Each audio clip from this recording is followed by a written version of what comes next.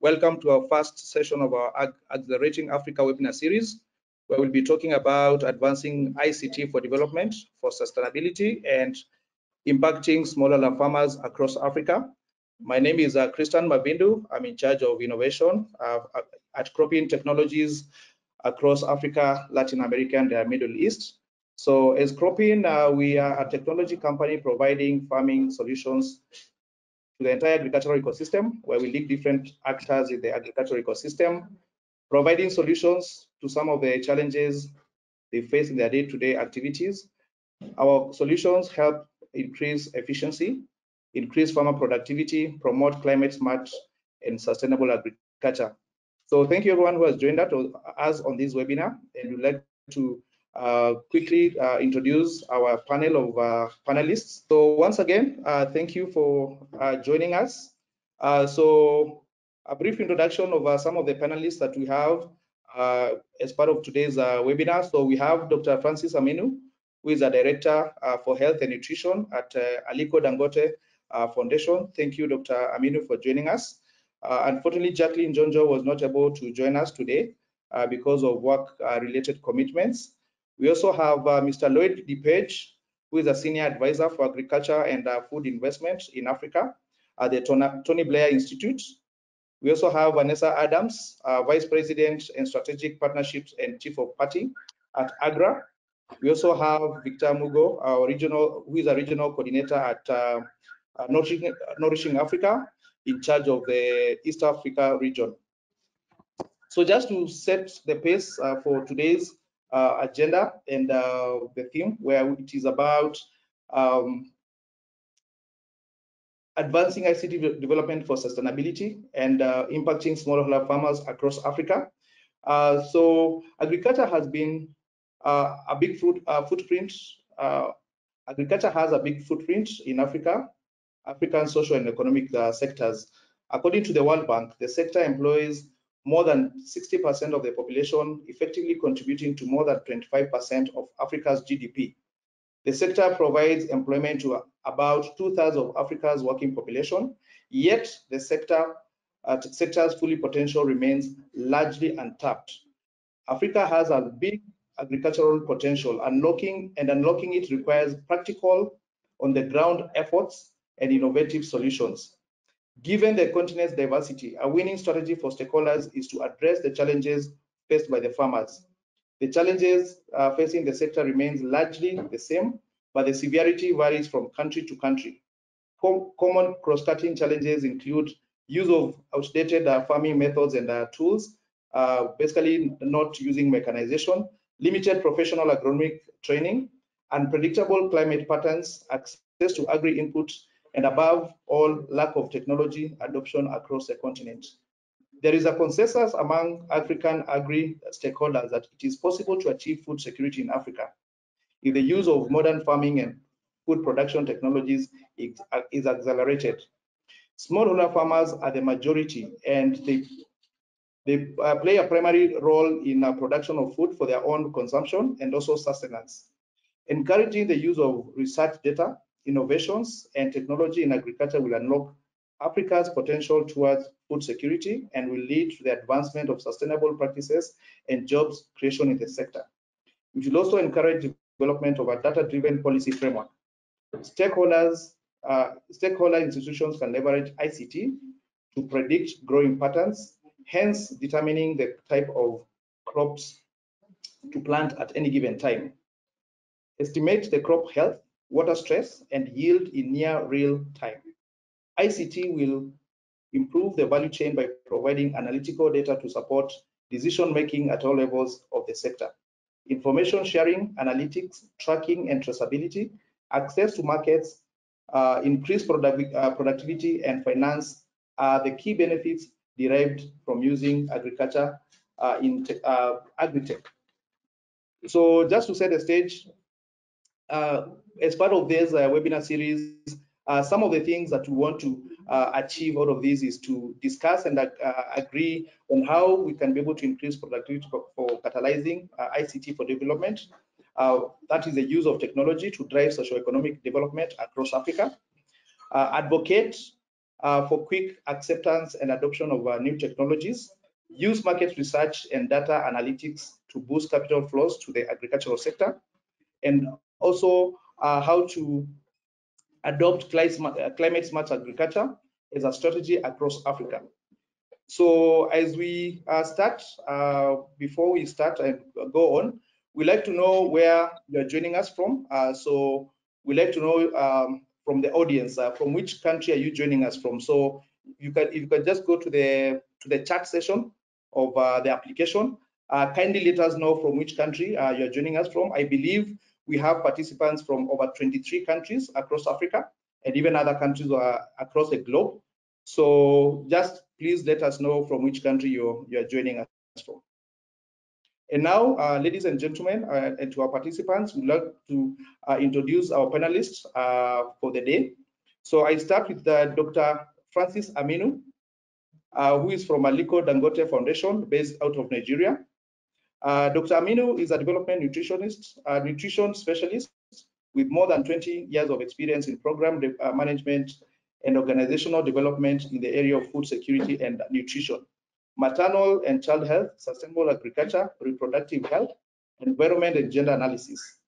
Dr. Aminu has worked with various stakeholders, including government officials, donor agencies, development partners, civil society actors, and clients with in-depth knowledge of the political, economic, and socio-cultural characteristics of Nigeria and some of the countries across Africa. He has a PhD in human nutrition from the University of Ibadan, a postgraduate diploma in public administration from Polytechnic in Ibadan, and a master's in human nutrition and a Bachelor of Science in biochemistry from the University of Ibadan. He's also a fellow of the Leadership for Environment and Development, a subsidiary of Rockefeller Foundation in New York, a grantee and fellow of the Fund for Leadership Development, and is an award of the John D. and Catherine T. MacArthur Foundation, Chicago, USA. He has a thorough understanding of the development issues in Africa, regionally and globally. Thank you, Dr. Aminu, for joining us, and would like to request you to give your opening remarks and your thoughts on the discussion and the topic for the day. Welcome, Dr. Aminu. Yeah, thank you so much. I really appreciate this opportunity, especially for the first time I had across the path of CropIn technology. I think since then I've really appreciated what you are doing and how this is very, very important. But again, from the background that we have 2030 Agenda for Sustainable Development, which has given us a framework to eliminate poverty as well as achieve sustainable food security, because these are the two key areas that will always affect our environment, that will always affect our social life, and as well as economic life. So, and when you look at these, a significant part of the efforts to meet those commitments should definitely be focused in the rural areas of the developing world, especially where we have 70% of the world's extremely poor people where they live, including most of the hungry of the world, which we know. And we know to what extent, even with the 2030 Agenda for Sustainable Development, despite that, we're still lagging behind in Africa as per to meet some of those kind of goals that were set and that we had a commitment, to really achieving.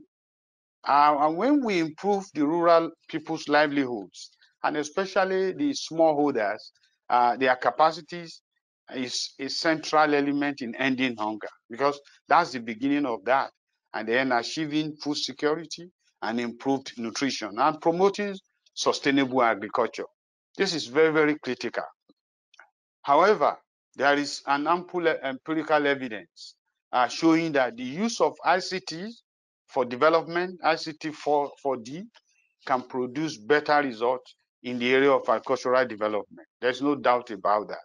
And several publications have even alluded to that, looking at the role of ICT in Africa and some specific countries where they are being used, and which clearly summarizes the role of ICT in agriculture that says, and I quote, ICTs play a significant role in a country development and the strategic application of ICTs to the agricultural sector. It offers the best opportunity for economic poverty alleviation. This is very, very important. And when we look at that, it shows that in Africa, we need to look forward towards adopting ICT, but we have to take into cognizance the social, cultural aspect of our lives, you know, and which I may buttress later what happened with my experience from dealing with the use of ICT and then the adoption rate, and then how fast it's really our lives now depend on the use of ICT. But again, when you look at that, we need to make this exclusive in terms of what we are promoting. It has to be sustainable, it has to be inclusive, and it has to be form of rural transformation in nature, because we have to transform our rural areas. We can't just continue to use ICT in the urban areas alone, but where we are having the bulk of the food production and then the agriculture, then ICTs offer opportunities for both the private, the public, and the social institutions to work on sustainable, productive, and profitable, and even inclusive partnerships to expand the services and then to make them accessible and affordable for those who will definitely need them. This is very, very important, and which we really need to consider in all that we do in terms of how do we push forward this and make ICT available.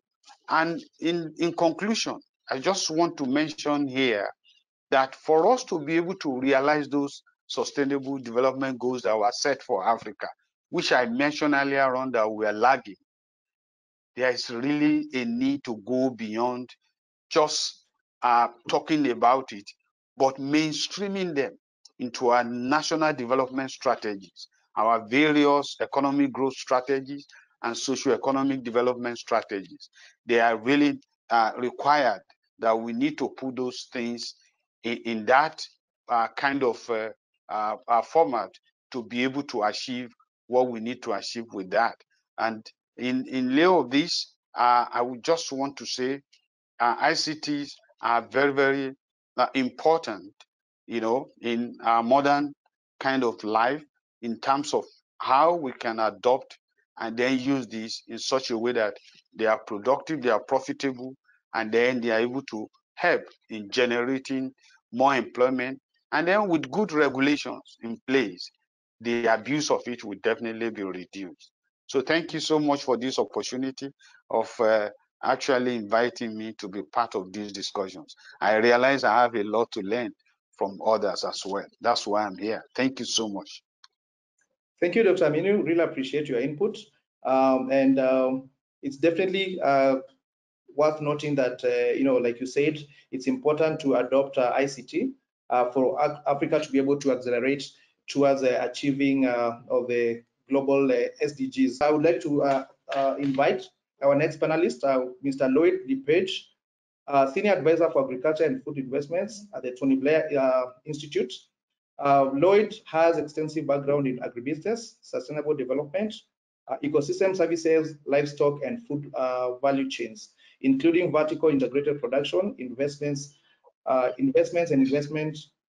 environment, agri-tech, food technology, and also has extensive leadership and management experience in international business, farming, agricultural investment, government, and regulatory policy, including public-private partnerships, rural and ecosystem development in Africa, Asia, and the Americas. Thank you, Mr. 𝗦𝗂𝗃𝗏𝗃 for joining us. I also want to give you this opportunity to give your opening remarks and your input towards our topic for the day. Welcome, Lloyd. Thank you. Just a sound check. Can you hear me all right? Yes, we can hear you. Okay, very good. Thank you, and thank you, CropIn, for this excellent opportunity to have a discussion on this topic. And thank you for the participants and attendees that are here today. First, I'd just like to talk a little bit about the Tony Blair Institute for Global Change.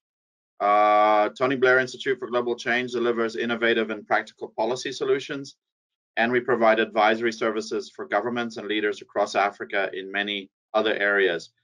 Our mission is to support leaders and governments to build open, inclusive, and prosperous societies, and to do so in a global context, in a global world.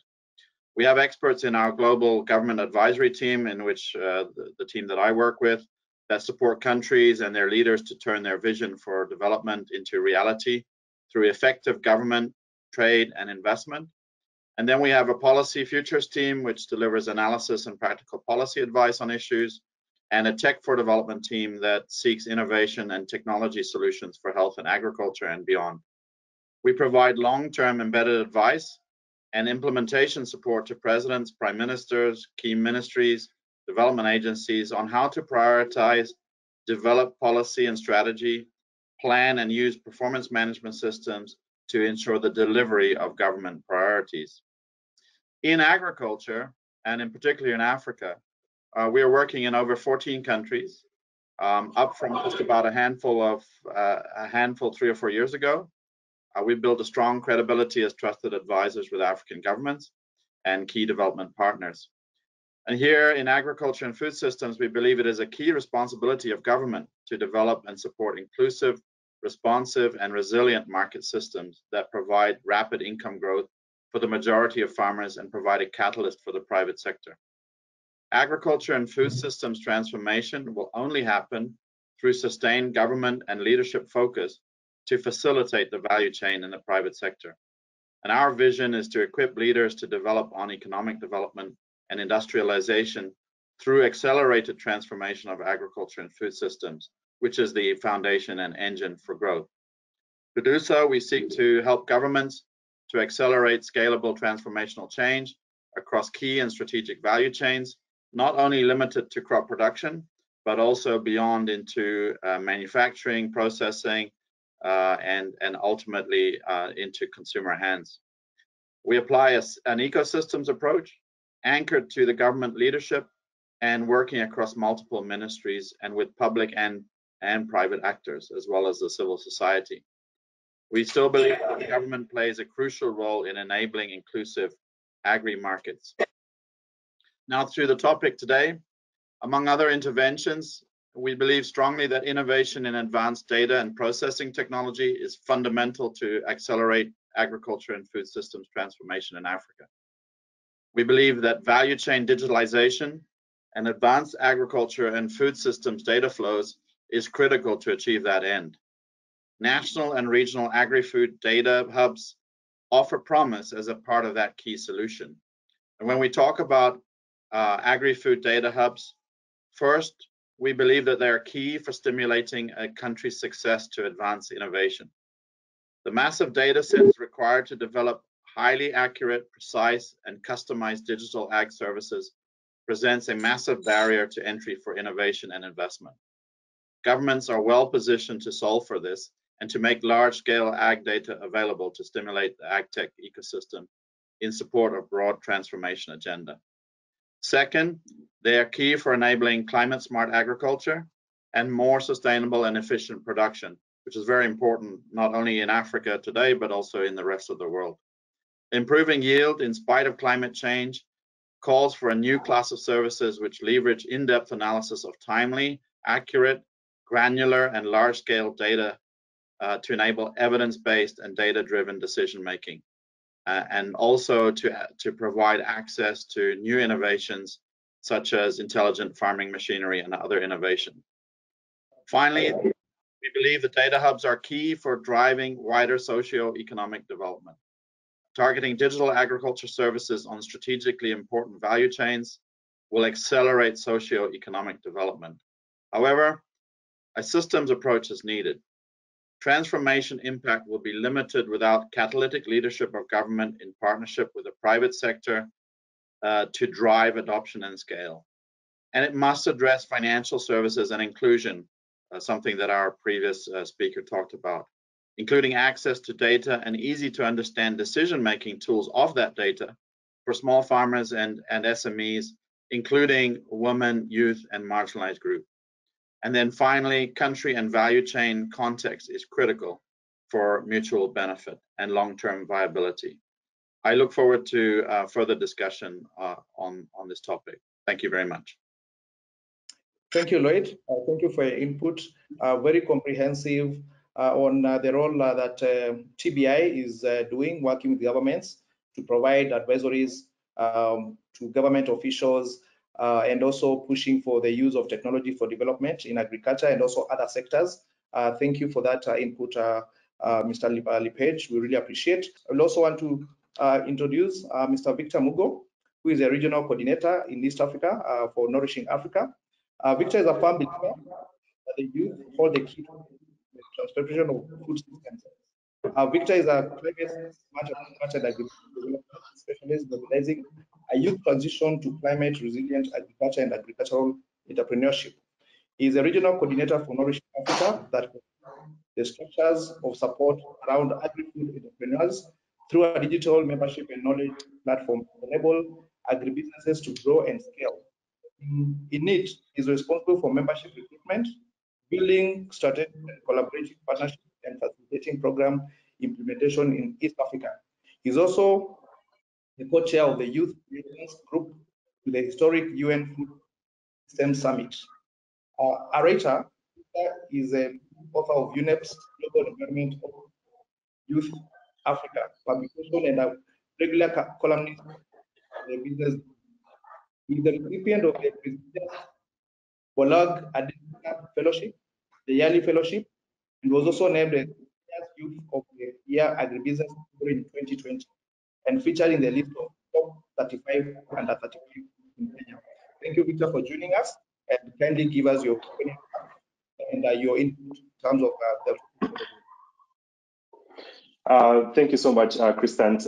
Good morning, good afternoon, good evening from wherever you're listening in from. Really great to be here in this great webinar, really, and with such an illustrious line of speakers. I'm really happy and delighted to be here.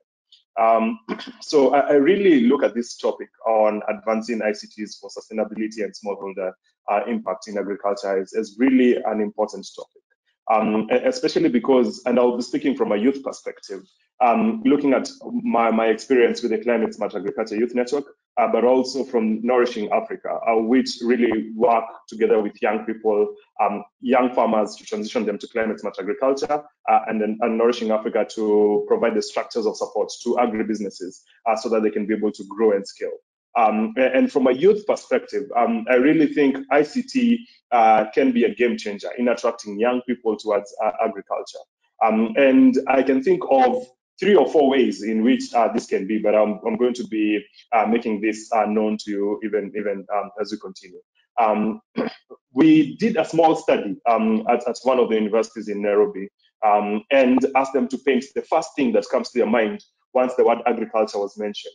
And so we thought by asking them to do this kind of behavioral exercise, then we will get the thoughts, the real thoughts of what young people are thinking about agriculture as it is at the moment.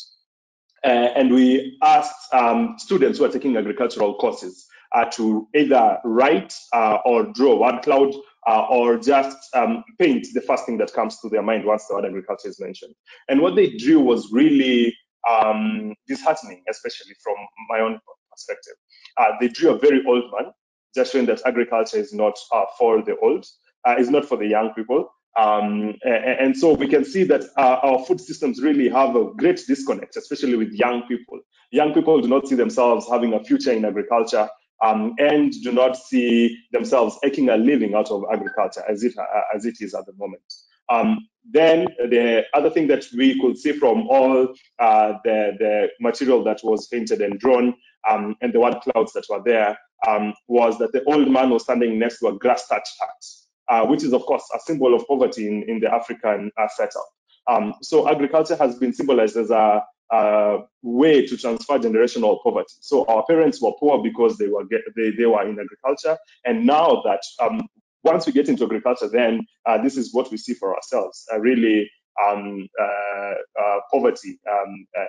And the other thing that I could see, and we could see from all the material, was that the old man was was holding a garden hoe, which is commonly known in East Africa as a djembe, and showing that there's very little space for innovation, little space for mechanization, little space of digitalization of the whole agricultural value chain. And lastly, the man was standing under the scorching sun, just showing that agriculture is difficult, is manual, is backbreaking, and the likes. And I would really want to concentrate on this aspect, where young people think that agriculture really has not moved with the current pace of technological innovation. So we can see an array of digital technologies, and that are really revolutionizing all other sectors, the health sector, the finance sector, very many sectors. But this has not really come into real fruition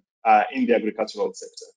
And so I think this webinar is really critical, so that we can think about not only just from a smallholder farmer's perspective. Let us think about the future of young people, the future of the agricultural food systems, which is within the young people, and how can we use really data, technology, innovation to attract young people into agriculture. So looking forward to what the other panelists will say, and to the other questions. So thanks so much for this presentation.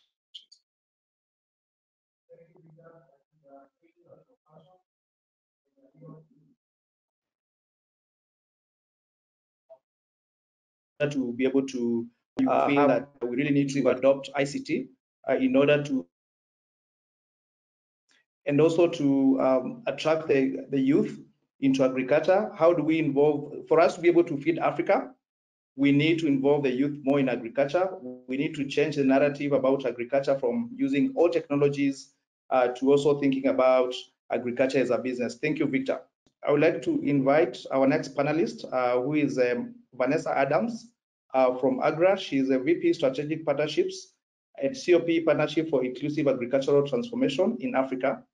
Vanessa has over 25 years of professional experience, including with Fortune 500 companies in the US. She has 18 years experience working in 29 African countries with governments, businesses, and farmer cooperatives to increase productivity, meet buyer specifications, access finance, and compete in international markets. She partners with governments, donors, and businesses to develop and implement strategies with which increase productivity and international trade, expand investments, improve business environments, access financial services, as well as reduce constraints to economic growth. Vanessa currently manages USAID strategic partnerships, digital agriculture, gender and inclusion, implementing a 500 million USD strategy, partnership for inclusive agricultural transformation in Africa. Previously, she led a 70 million plus USD projects with multicultural teams, facilitated over 300 million in exports, facilitated over 300 million USD in exports from Africa, and catalyzed over $70 million in investments, as well as over $140 million in credit. She contributed to the foundation of three Pan-African NGOs, including the Africa Cashew Alliance, Borderless Alliance, and Global Share Alliance, as well as initiating the Women in Agribusiness Leadership Network in Ethiopia. Thank you, Vanessa, for joining us. We'd also like you to give your opening remarks and also your input on the topic for the day. And you can also make your presentation about what AGRA is doing in partnership with CropIn. Thank you, Vanessa, and most welcome. I'm kind of intimidated by your reading of my entire CV. I'm not really sure how to follow on that wonderful introduction, but thank you so much. And as Lloyd said, this is a great panel. We could probably speak for a week on these important topics that you're inciting here. I think I love what Victor was just saying about perceptions versus realities. And this is really something which plagues the whole industry in terms of food and agriculture and Africa. The perceptions of what's possible on the continent, we're hounded by the perception of famines and constant crises. And I think the programming and the funding which Africa has been able to catalyze has been building on perceptions. And this is something which we really are looking to change and change the conversation. I've been given access to show my screen, but I'm not sure if this is going to work. So we can't talk about digital technology without having technical glitches, right? I'm not sure. I'm going to just decline because I don't know how this works. Oh, show your screen. Let me just say a few things, and then I'll see if I can put my presentation up. I want to say this year, 2021, is the year of the Food System Summit. It's the year of 9 harvests remaining till we reach the so-called 2030 Agenda, Sustainable Development Goals.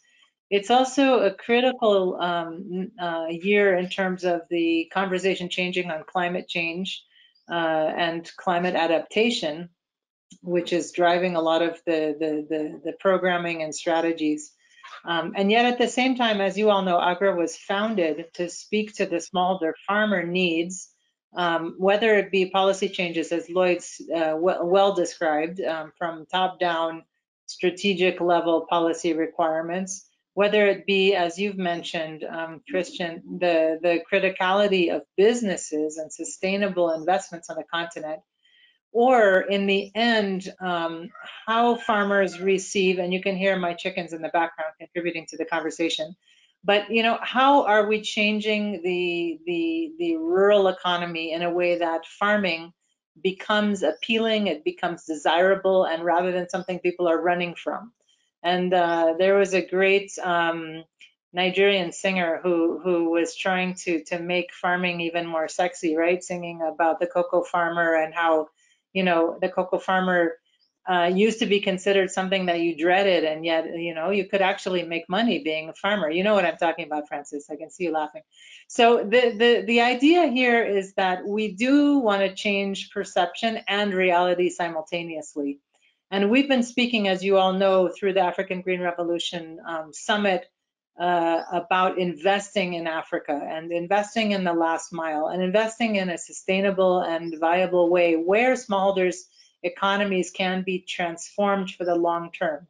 And that means a lot of things. And we've seen in COVID where markets are completely disrupted, disrupted by borders being closed, disrupted by not knowing, how much food stocks are available in countries, disrupted by huge political will moving into the African continental free trade area and opening regional markets on the one hand, and on the other hand, long lines of trucks stuck at borders because we didn't have the technology to get them through fast enough and get some COVID testing done quickly enough.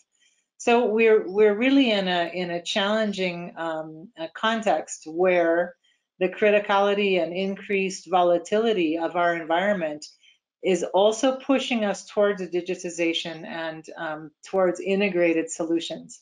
And that's what the Food System Summit, which has just concluded in New York, and which many of us heard or contributed in some way to the conversation on changing and transforming food systems sustainably through increased commitments, through recognition that challenges on consumption patterns like nutrition contribute in integrated and holistic ways to productivity and to obesity and to the cost of country economies.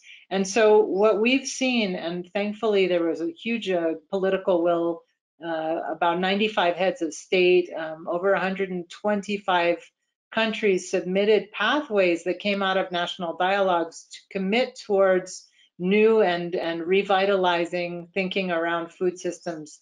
And that includes agriculture, and that includes digital platforms, and that includes traceability, that includes food safety. And, you know, people who aren't in agriculture and food think this is incredibly complicated, right?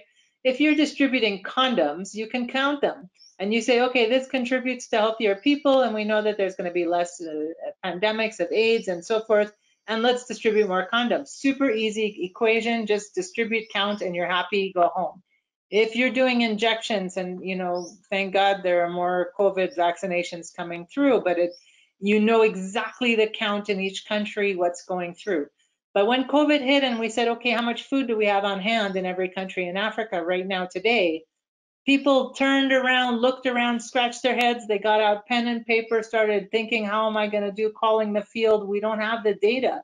We don't have the information. We don't even know where to start counting. So some countries like Kenya have been doing fantastic work on farmer registrations, and then run into difficulties about, you know, the sensitivity of personally identifiable data, which is, again, something which cell phone service providers have been, you know, capitalizing on to increase their marketing and know their customers better. And yet we in agriculture say, wait, how many farmers again? Can we go back out? Do we count individuals? How old are they, right, Victor? We argue, we say farmers are getting older, and we say, well, are they really? When we do our statistics, they're actually averaging around 45, not 65. Okay, well, which farmers did you count in which countries, you know? So we are making it super complicated. Let's simplify what we're measuring. Let's go back to the basics.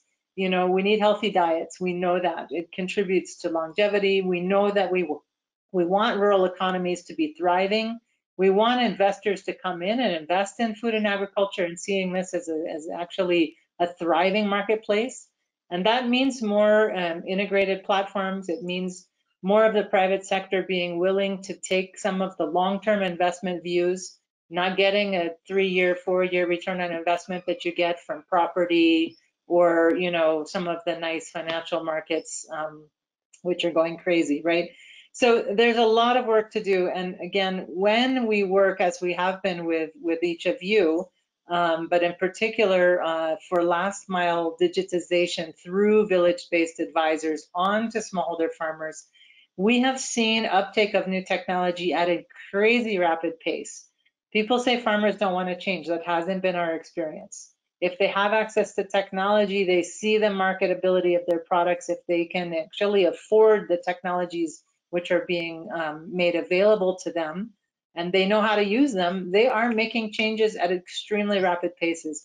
And this is where we actually, through this AGRF summit, had over 20 participating ministers of agriculture. We had over 10 heads of state, and a really strong push and agreement on increased commitment towards increased budget for agriculture, towards increased attention to the linkage, again, between imports, what's coming from other countries, and local production and regional markets. And this is where we really see huge potential going forward.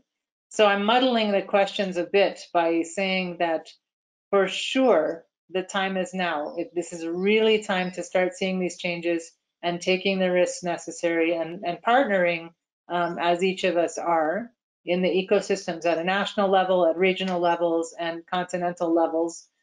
Because in the end, and you all see this, it's extremely competitive environment, right? So much funding is going into Asia. There are twice as many or 3 times as many smallholder farmers in Asia.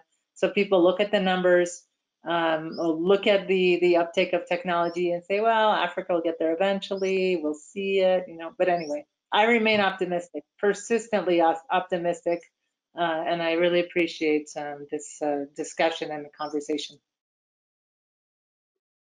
Thank you, Vanessa. Thank you for staying optimistic on behalf of Africa. We are glad to see everyone is on board, including your chicken. And we, you know, I know AGRA has been at the heart of speaking on behalf of smallholder farmers.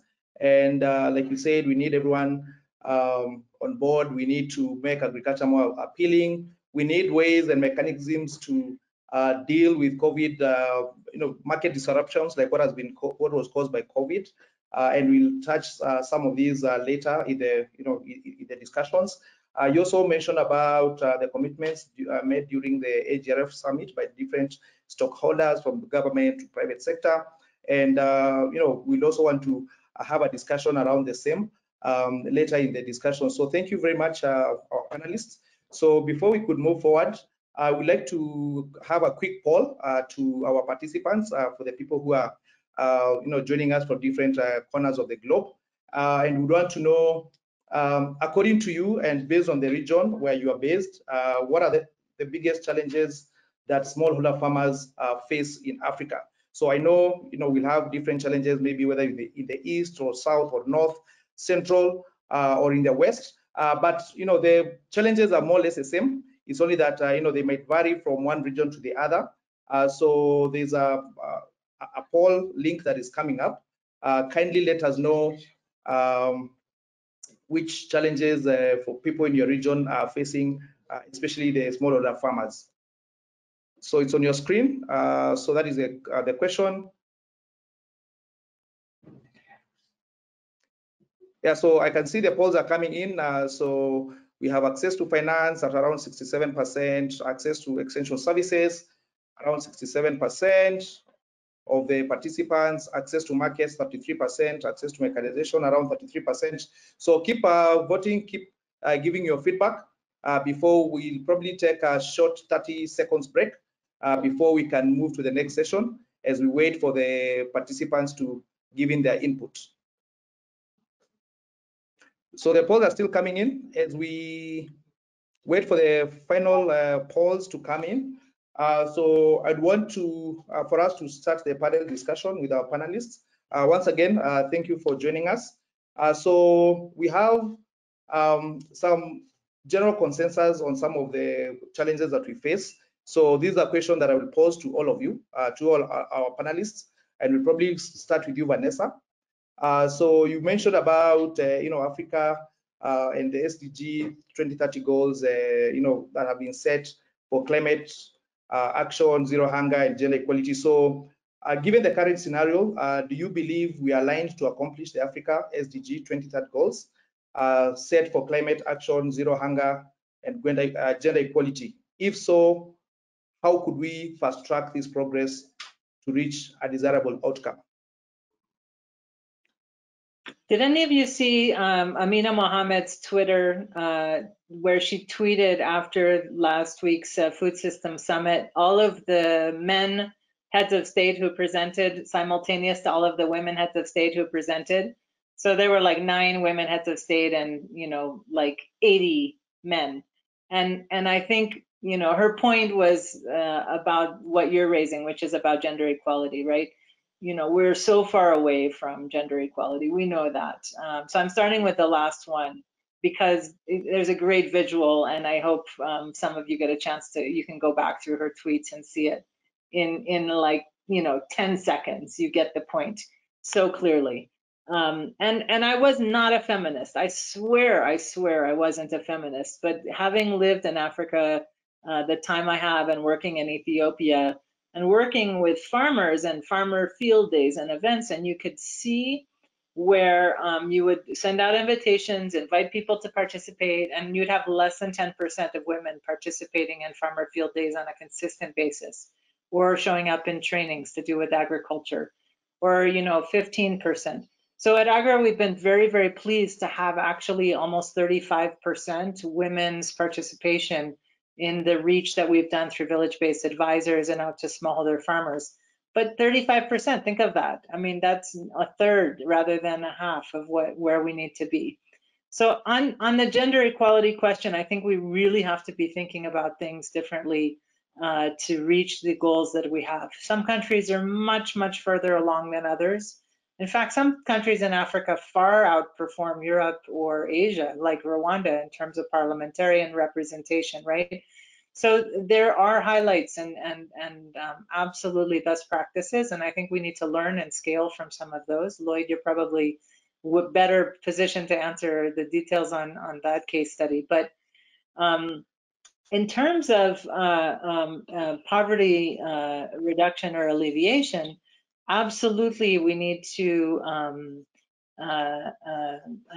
step up and scale what we know to be working. A great friend of ours, Julie Howard, started at some point saying, we've done enough pilots. That's it. We don't want to see any more pilots. We want to see scale. We want to see impact. And I saw her last week, and I appreciated again and reminded her how influential that message really has been, I think, in terms of programming and funding. And you know, at AGRA, we've been extremely ambitious. In fact, we've been challenged for being so ambitious in terms of wanting to see scaled impact, right? And again reiterating that it's not enough to have 10,000 farmers doing better and growing more. It's not enough to see a couple hundred agro dealers. We need to see tens of thousands of agro dealers, retailers, distributing and linking supply chains. We want to see millions of smallholder farmers using mechanization, not just a couple handfuls here and there who are working through different platforms. And the same is true in terms of inputs. You know, we had to speak last week again about why seeds matter, you know, and here we are talking about digitization, you know, and I love the title here, Ag-celerating Africa. The ag-acceleration, seed technologies are accelerators. We know that, right? If you're planting old seeds and if you've done it in your own garden, you see how quickly the generational gap in seeds produces less and less and less. So just that alone doubles, triples, quadruples yields, increases performance at such a high level that we just can't neglect the basics. And this is, you know, something which is kind of old news, right? This is nothing new. It's been done all around the world, and yet we still see people mitigating risk, not having access to the varieties that they need, and we see a lot of red tape and regulations. And so we've been working to streamline processes and procedures and expedite, digitize even the approved seeds, right? And so that people know if they have real seeds, if they have the right kind of seeds, if they can get access to it. So there's accelerators which have really been working and continue to work. And finally, I want to come back to leadership, right? And Lloyd is going to reiterate this, I'm sure, but everybody has made commitments. Each government that we've worked with has committed to ag budgets, to you know, ag and nutrition agendas, now to food systems. Those commitments are there, but when a Minister of Finance has to go and justify his budget to Parliament and to the government, push comes to shove, you have all of your donors and, you know, you're not meeting your deliverables in terms of IMF and other financial agreements, then what gets cut is definitely, you know, some of the critical budgeting. And so it's really getting better at defending to governments, to stakeholders, to constituencies, not just during election year, but year in, year out, why agriculture is really the core and the base of economic transformation in Africa. And I think we can get to the 2030 goals if we continue to keep the pressure up and measuring performance across the board. Thanks. Thank you, Vanessa. Very valid points. You know, you mentioned about you know, leadership and working with the governments to make sure that you know, agriculture gets a good share of the budget. You also spoke about sometimes being told that we are being too ambitious in our interventions and in our plans. And of course, you also spoke about need to step up to implement large-scale interventions, not just working with pilots anymore, but it's time to scale. So Lloyd, I'll go next to you. I know you have extensive knowledge and experience working with governments and providing advisories to government officials, and some of the things that Vanessa mentioned. You know, she also mentioned about Rwanda. I know you spent some time in Rwanda through your career. So I want to, you know, same question, but also getting your inputs around, you know, from where you sit as a Tony Blair Institute and working with the governments, what do you think, what more can be done to accelerate the achieving of the SDGs 2030 goals? Yeah, thank you. And you know, Vanessa, as always, has said things extremely well. And we had this saying, I spent most of my career in the private sector before joining the Tony Blair Institute. And you know, in the agricultural private sector, you have essentially in your career, you have 30 seasons to be able to make a difference, right? If you're lucky, you get a 30-year career. I'm at towards the end of that already, but you know, to Vanessa's point, we've got 9 seasons left to make a difference before 2030. And so we are really keen to do things at a national scale. And to do so means that we have to have enlightened leadership. And that leadership means that, you know, all the way from cabinet, from the president, from the cabinet, not just the Minister of Agriculture. The poor ministers of agriculture are overloaded with the tasks at hand. Agriculture is extremely complex, but so many other factors are related to that, and that sort of industrialization and you know the whole value chain, all the way from inputs right the way through production, all the way through to harvest, post-harvest handling, manufacturing, processing, and finally into the logistics and into the hands of the consumers at the end of the day, and in some cases export. All of those factors need to be accounted for, that entire value chain. And sometimes the biggest barrier is not necessarily production, although there's still a lot of room to go there, but it is about, you know, increasing you know, the efficiency of the entire value chain. I would like to say that, you know, across Africa, things are you know, the agriculture productivity side, there's a lot of good progress, right? I'd like to stress that we are making good progress. However, the problem is that we're not making progress fast enough. And the accelerating that rate of change, I think, is a fundamental thing that we need to do. Look at the rate of growth, not just the growth itself, but the rate of growth. And how can we increase? How can we get that hockey stick increase? And we can't do that through experiments. We can't do that through little pilots here and there. They're very important, yes, but we've done pilots for the 30 years of my career. We've done pilots, and we now need to get into the national scale. We need to really work with governments. You know, I challenge the private sector to come alongside government, help them to think big, help, you know, and please think big, private sector. You know, design or work together with governments to co-design opportunities which might benefit the majority of farmers and smallholder, small and medium enterprises around the farmer to benefit. That provides jobs, that provides, you know, gender equality, that provides, you know, many things in there that are really driving the economy forward. But it is a case of leadership. Leadership also is about delivery. So delivering on, you know, not only making the great strategies, you know, a lot of the countries that we see have fantastic strategies, but it's about delivering on that strategy. It's about making the impact and managing that project all the way through. Thank you. Thank you, Lloyd. Very good points about, you know, we have very good strategies, but it's about now execution and, you know, going to national wide projects where we know no longer just get confined to the pilots.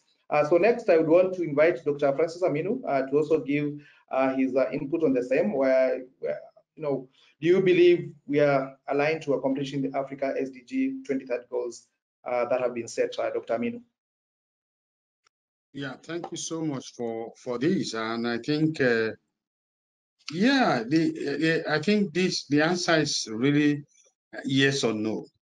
But yes, in the true sense that knowing fully well over the years the kind of agricultural practices that we are involved with that are traditional, yes, may not take us that far without actually adopting some elements of technology that will help us improve. And like Leo said, you know, when you look at the issue of post-harvest losses still happening, then this one will give one a cause for a kind of concern that, yes, at the end of the day, no, we won't be able to meet all this if we don't have that. But what I just want to chip in here is that the challenge that we're still faced with agricultural sustainability, they have to do more with things that are outside the realm of the powers of the farmers. And the conduit to which financial support or other type of support will reach out to them is it through political means that we need to really correct. Take, for instance, the issue of climate change, that which is natural and which, political class can really come together and fashion out a way out to redress that before they advise the farmers on where to go. The issue of water scarcity that's really still ravaging the whole African continent, lack of access to water for irrigational purposes, even for, say, drinking water.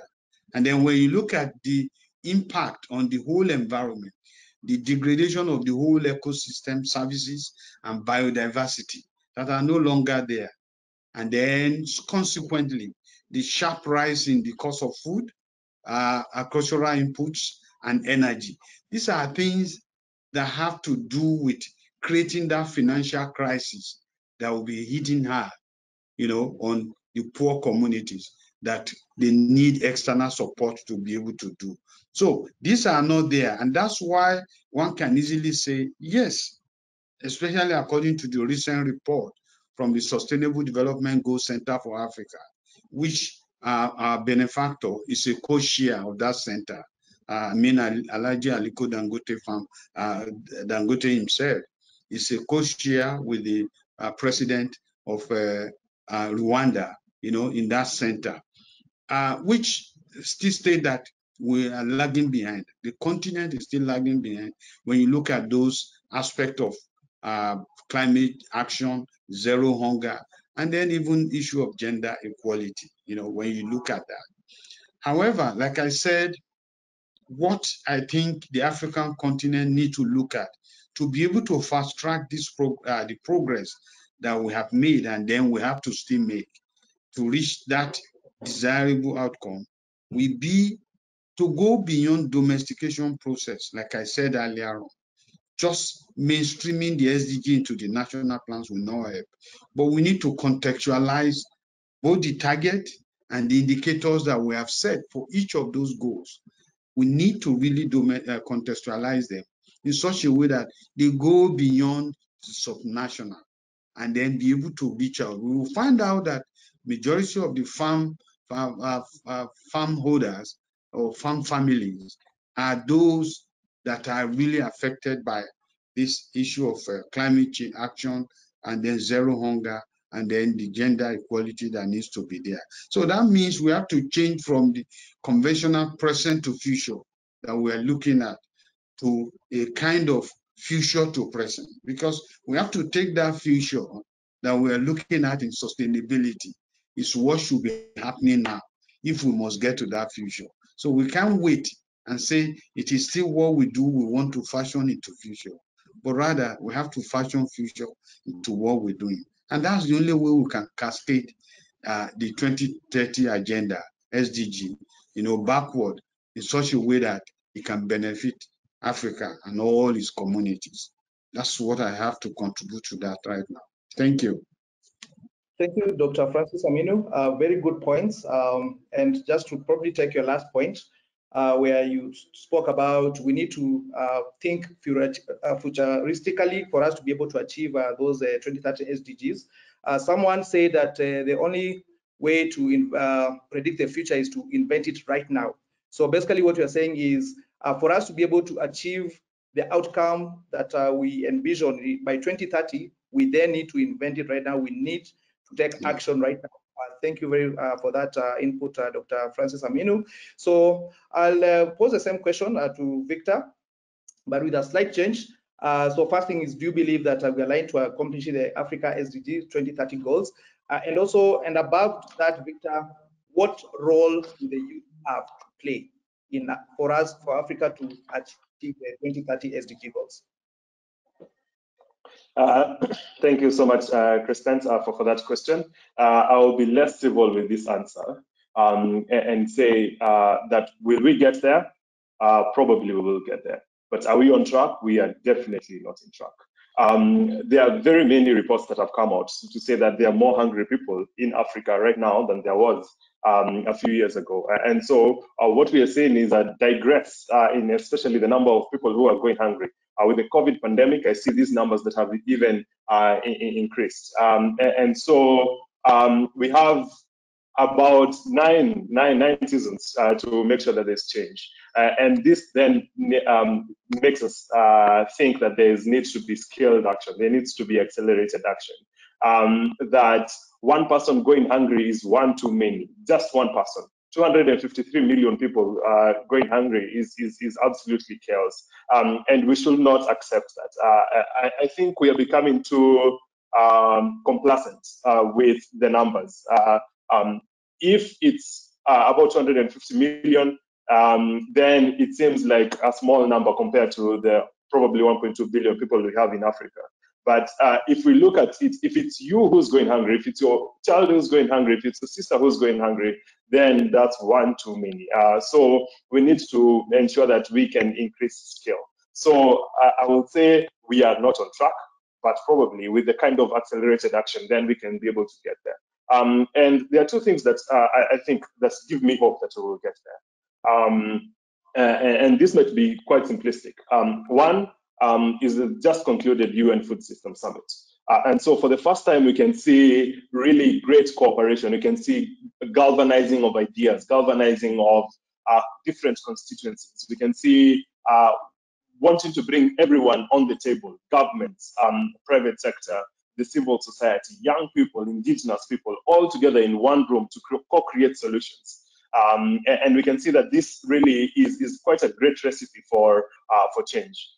However, we can see that this is just announcements. These are just commitments that have been made by governments. And so we really need to put our governments accountable and to hold our governments accountable to ensure that we can be able to get there.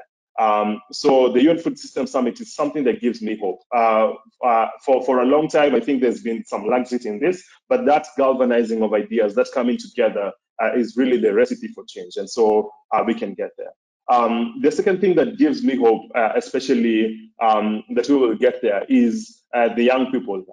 And what we've seen, especially in the last few years, is young people are getting invested in agriculture. Young people are passionate about agriculture. What we've seen is young people coming up with innovative ideas. They are the vanguards of innovation. From our perspective at Nourishing Africa, where we have about 1,250 agri-SMEs that we support on a day-to-day basis, reaching over about 50,000 stakeholders within the landscape. We've seen young people really rising to the challenge and taking this challenge head on.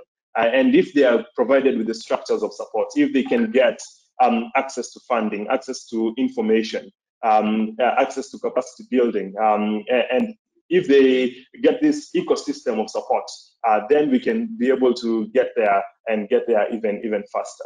And the last thing that I will say, although we have not even gotten there, is the revision of the NDCs and the COP26 really. So what we've seen is climate change just being moving from just an abstract topic, and there's heightened discussions about climate change.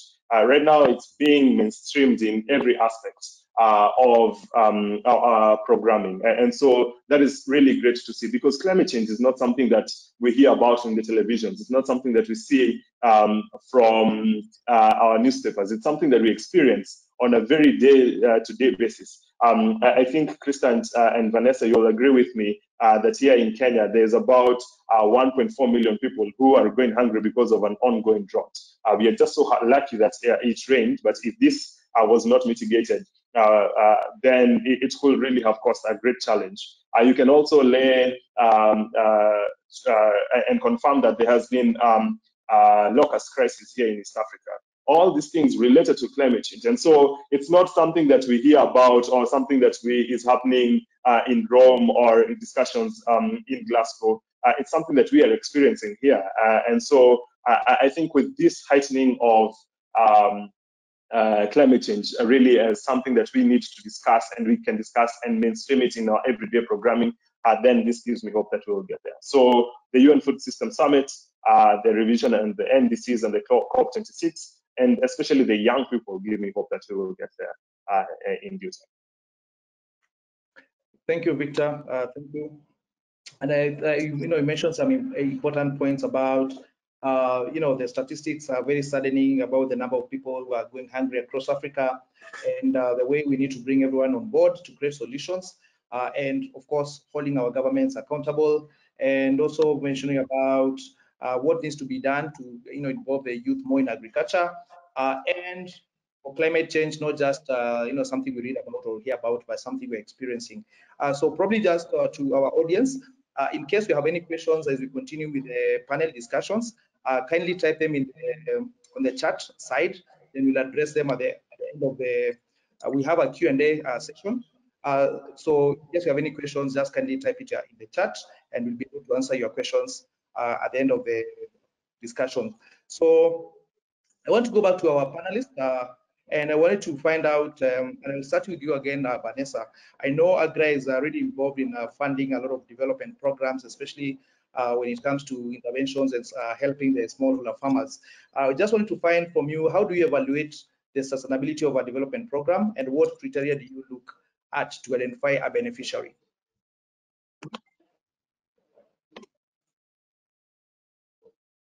Okay, trick questions, right? So let me start by talking about AGRA's Piata partnership. AGRA is actually a convener and a co-partner with Gates Foundation, Rockefeller, USAID, FCDO from the UK, and then the BMZ from the German government, German Development Corporation. And we also, as you all probably are aware, have funding over the years from IKEA Foundation, MasterCard, and some other strategic funding partners like UNEP, IFAD, and so forth. The reason I'm mentioning this is because, people might think AGRA has its own money, or, we're doing whatever we want. But it's actually part of a strategy, which the strategy was 2017 to 2021. And now we're launching into a 2030 strategy, a strategic period. And this is really critical because the way AGRA worked, I think the way that people learned about AGRA from the inception, when Kofi Annan did his call for a uniquely African green revolution, to 2016, things evolved in a certain very technical way with program focused into implementation in 18 different countries. Then we reduced our country footprint and worked through 3 pillars. One was the policy pillar and improving the state capability so that governments could actually execute on their national ag investment plans and their flagships. Another pillar was the adoption and scaling of technology through program innovation. And the third pillar was partnerships. And I say this because the partnerships pillar was really, really new. And the work that we've been doing with African governments on refining, improving, and measuring implementation of national agricultural investment plan strategies and flagships has really evolved and scaled significantly in the last 4 years. So there's been huge progress on policy changes, but everyone knows those policy changes take many years to implement and then see the effect all the way to beneficiaries. So to your question about funding choices and who beneficiaries are and how does that become sustainable, one of the things that we have changed and through our partnerships programs has been matching investments, and we really hope to see that scaling up over the years going forward. And the matching that we really care about, and that I think many of you care about, is when governments are also investing where they say they're going to invest, right? So that matching of private sectors aligning to government investments and aligning to measurable and implementable success is really what drives sustainability. I think a lot of people used to see sustainability as pure private sector funding, right? If the private sector goes in, then definitely it'd be sustainable. But you're all old enough to know, right, that even when you see a factory go up, it doesn't mean they'll run forever. A factory can shut down, can move, can go out of business. And how many empty factories do we know and have we seen? And so the struggle that we have all been seeing in across many countries on the continent is that the policy and the enabling environment has to be supportive of private sector growth and investment.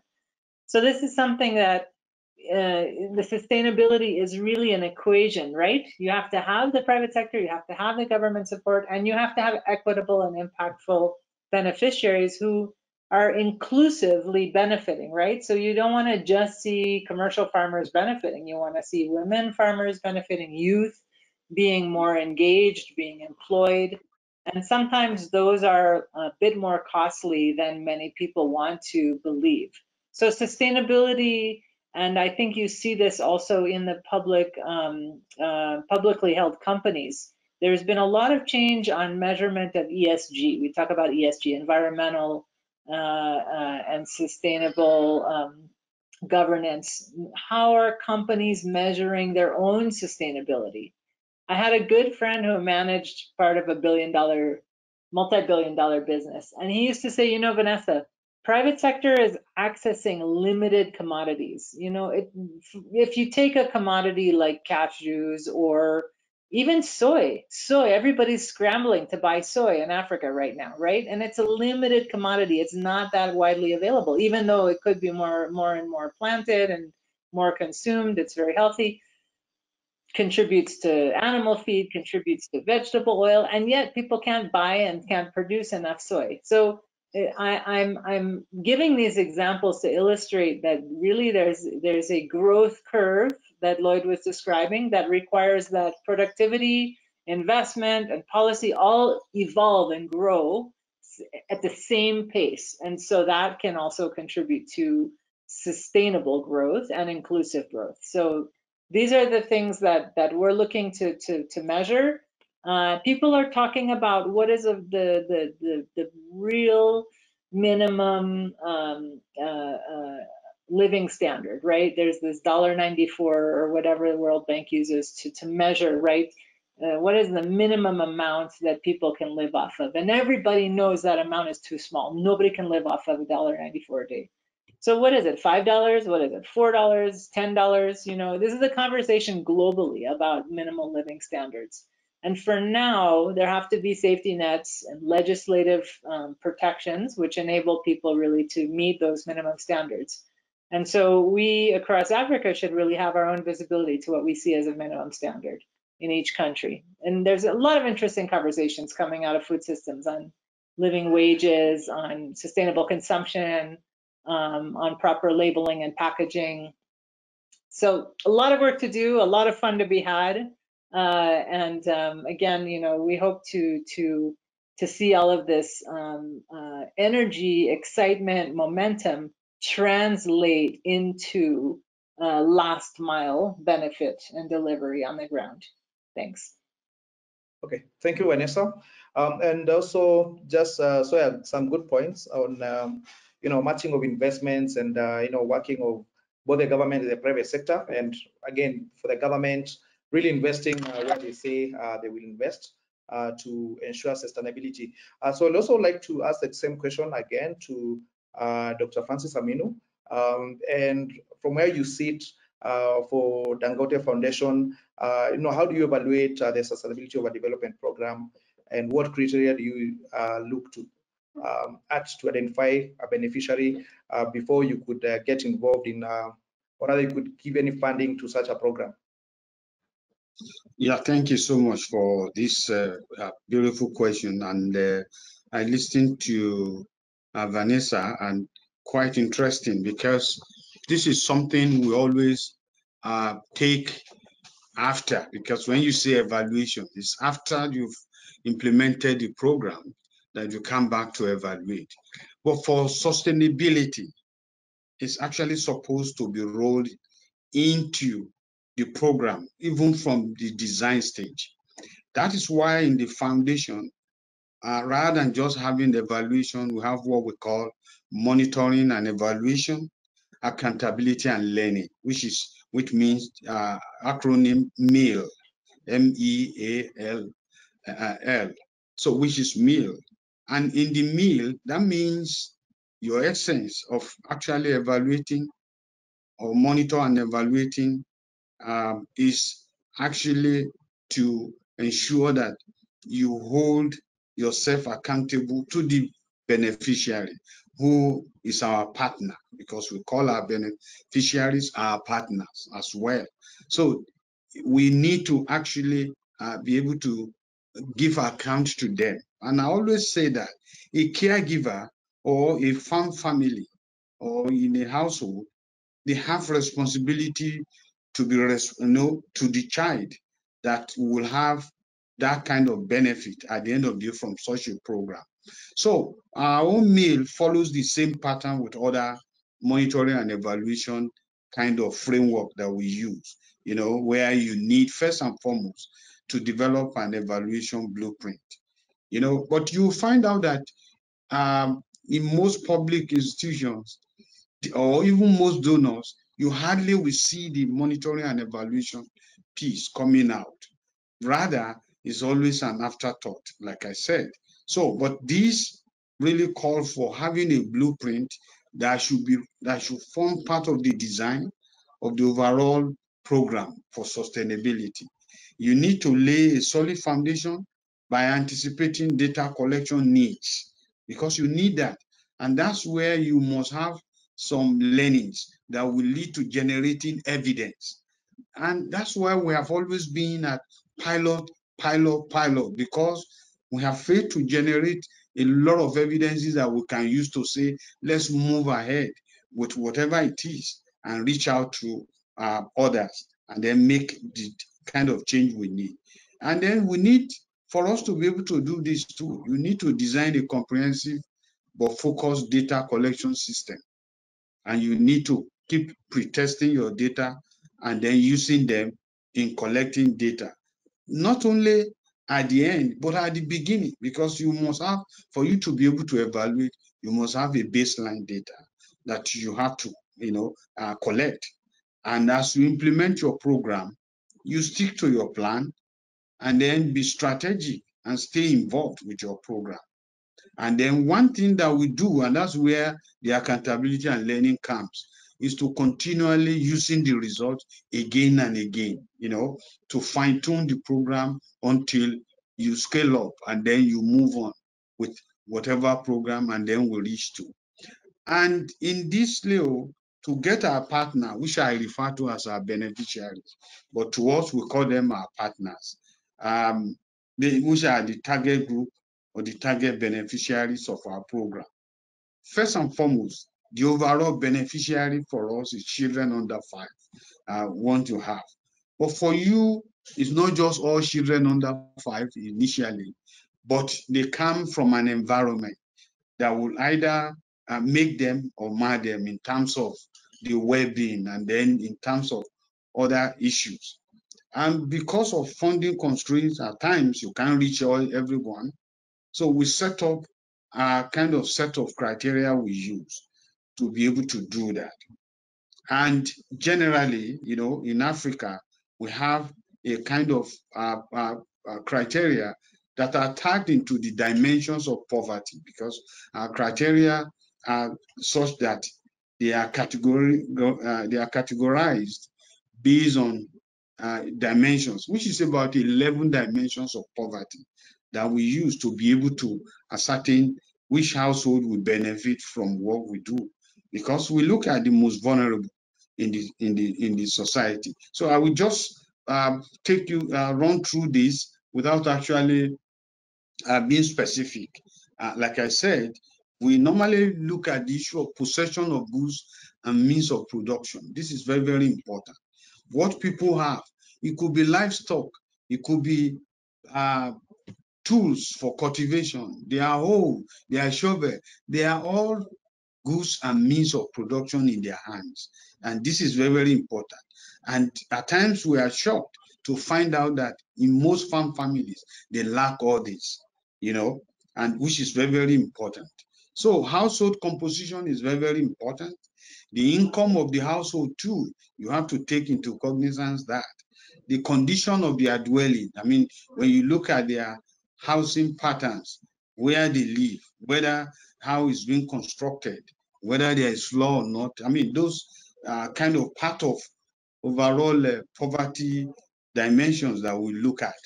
Then the occupation of either the head of the household or the whoever is the head of the household or other people in the household. You tend to look at their occupational status.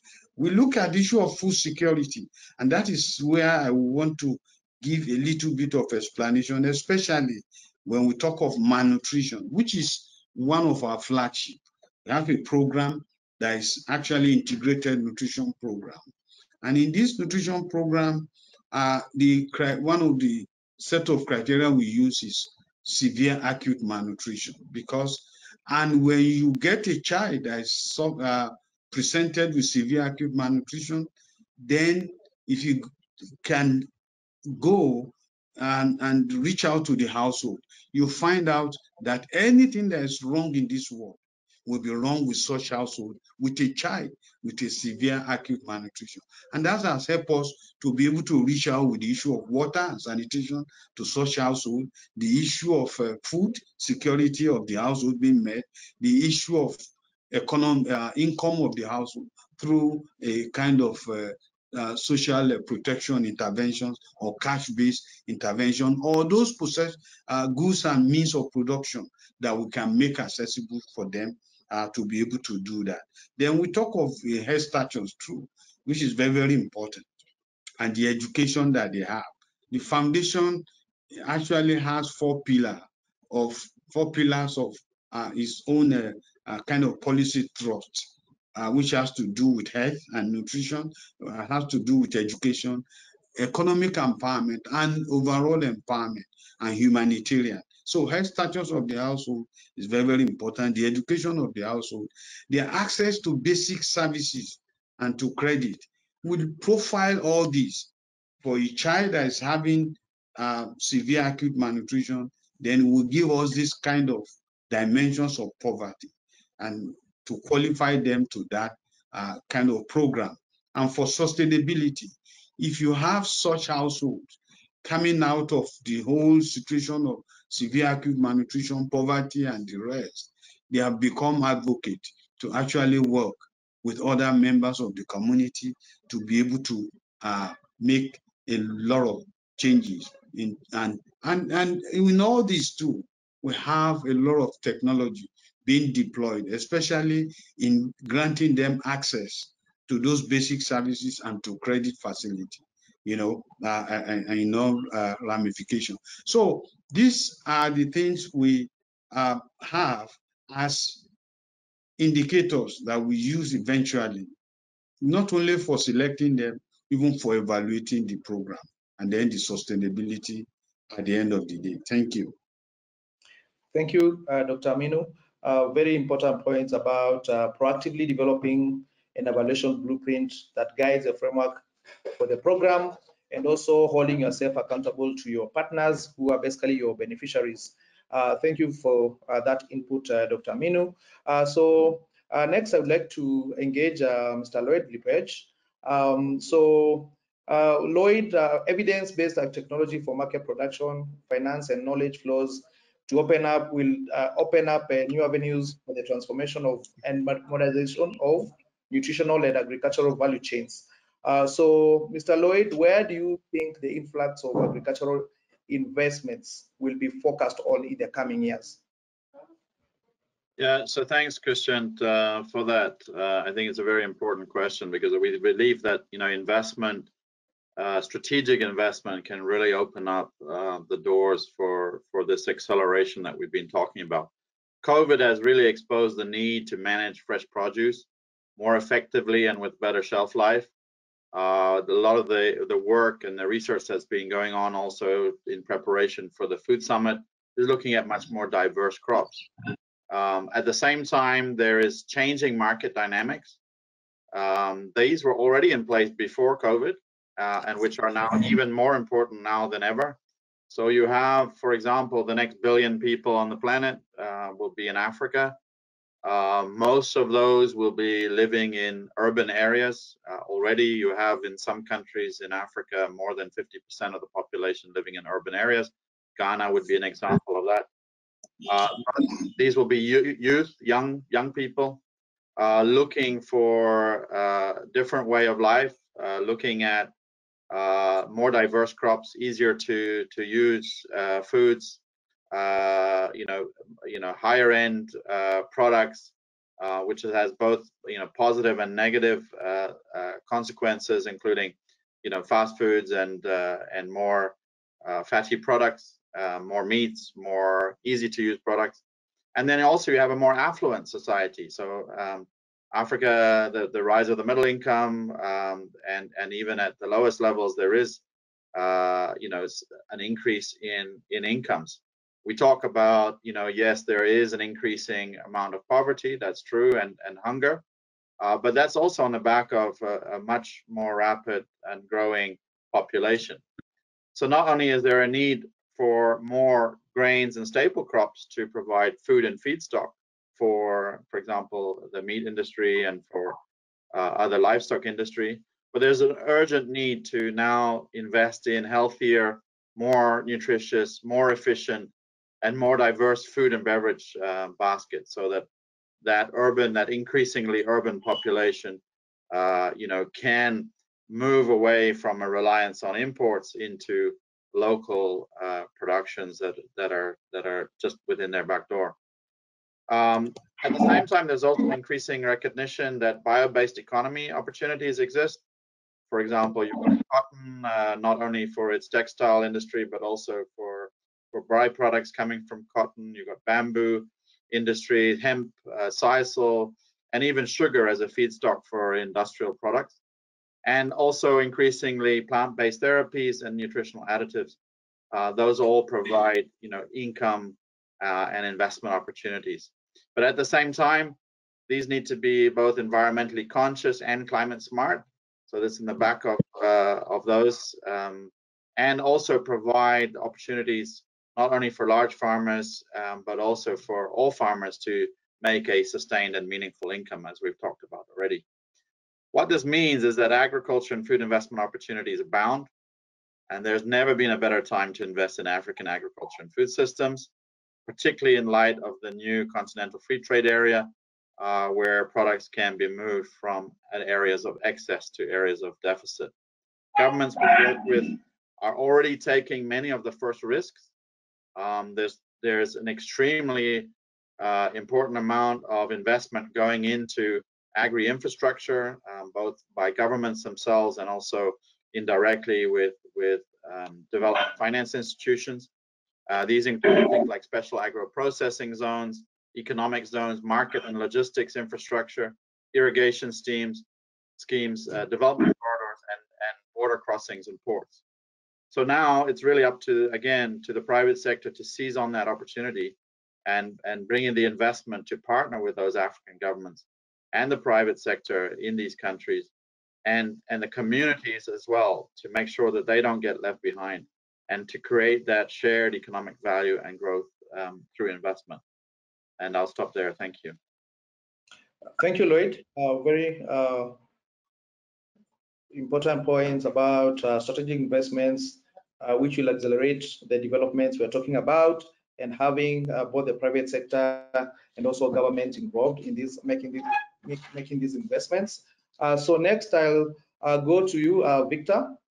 So Nourishing Africa is a home for 1 million agri-food entrepreneurs, transforming Africa's agricultural landscape.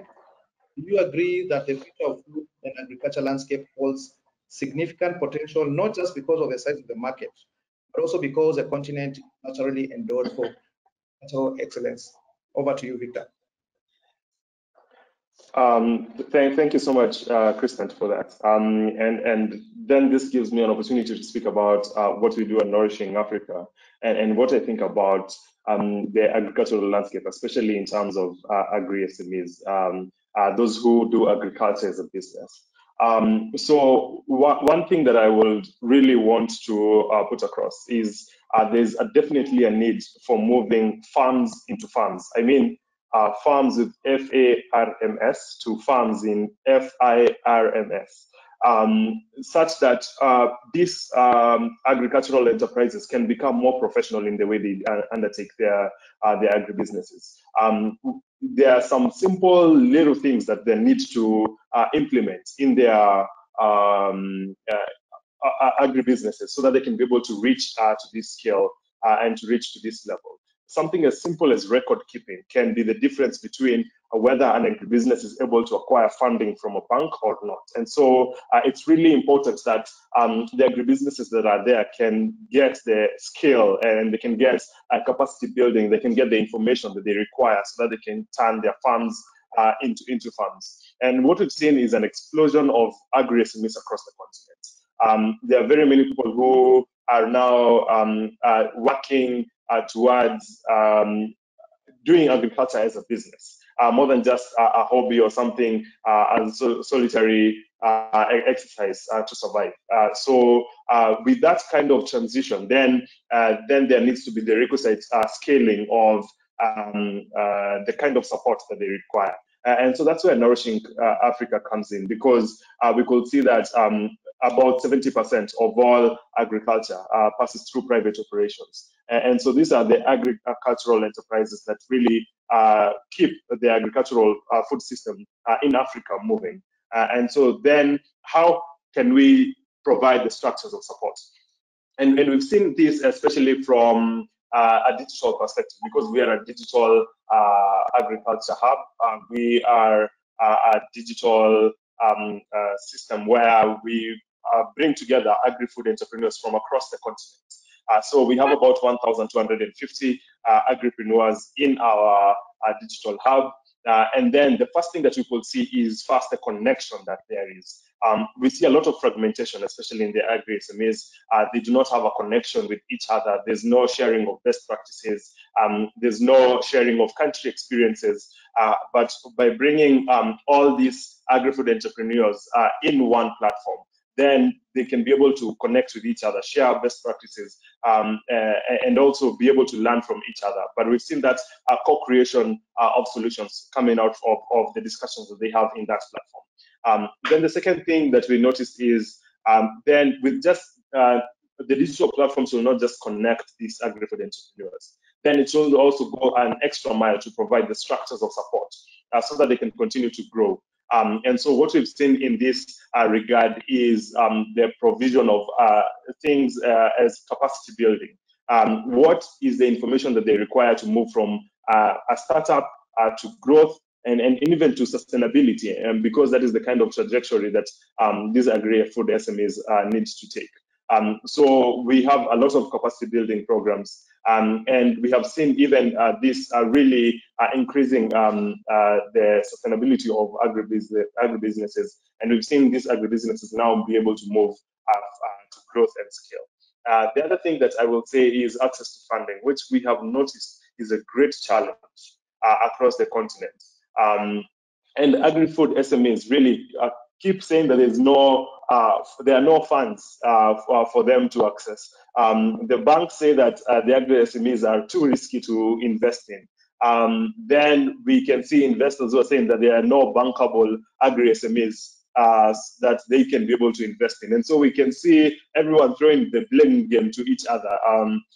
But what about a situation where we can bring all these facets together, ensure that these agri-SMEs are bankable, and we can be able to create a bankable pipeline of agri-SMEs that investors can look at, be able to provide business advisory services to these agri-SMEs so that they can become, they can be able to receive credit and they can become credit worthy.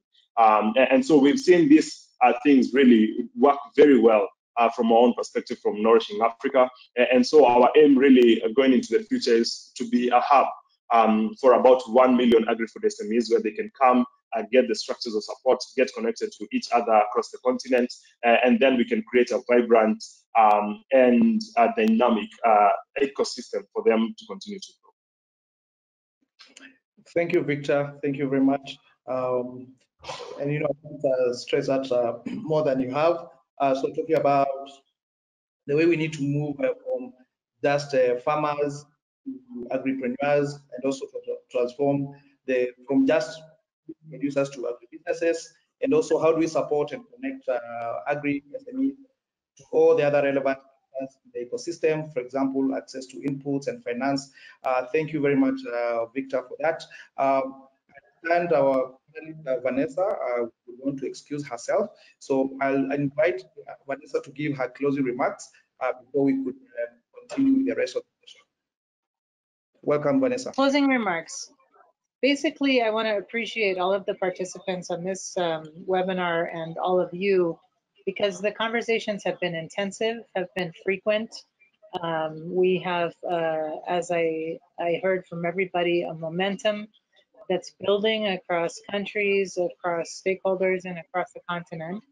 And it's really critical, in my view, that we're very strict in our measurement and our engagements. A lot of temptation is around to double count contributions and partnerships, which we don't see as really benefiting the landscape. And yet the need is great, but we want to show progress. And as I said in the beginning, the reputation on the continent of what Africa has been able to achieve is critical. And at the same time, there is a growing urgency around hunger and malnutrition that can't be ignored. So how do we have that cognitive dissonance, which is holding conflicting information at the same time in our minds in the way we tell the story? Yes, we're positive. Yes, we're making progress. And yes, there's growing climate risk. And yes, there is growing volatility. And yes, at the same time, complexity is terrifying people. We don't know if we can actually manage to that complexity. And that is the reality on the ground. And so the better we are at explaining that complexity and showing that in the end, the intention, the willingness, the desire to adopt technology, make the changes, and actually show that there are opportunities for growth. And this is so important. And we're seeing improved accessibility to mechanization, to cold storage, for example. We've talked about cold storage for decades, but we see now container-sized cold storage, solar energy for food processing, more labs for testing, improved quality of what can be delivered and verification, even harmonization of standards, which are prerequisites to increasing trade. So, and willingness of the global corporations to actually capture and deliver through not just their sustainability activities, but through their core businesses, sourcing where they can from smallholder farmers, whether it be breweries and sorghum, as Lloyd was talking about, poultry feed or fish feed and growing opportunities there. And so I do see ag-celerating of improved technology and adoption of those technologies. But I think that the consumers and the investors, the educated middle-class Africans investing in their own landscape is also critical, right?